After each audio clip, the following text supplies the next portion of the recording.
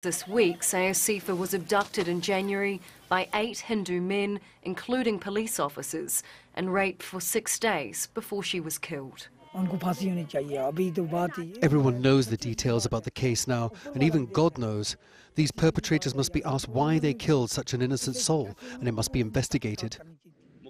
India's ruling BJP has defended the investigation into Asifa's death after the officer in charge took bribes to protect her killers.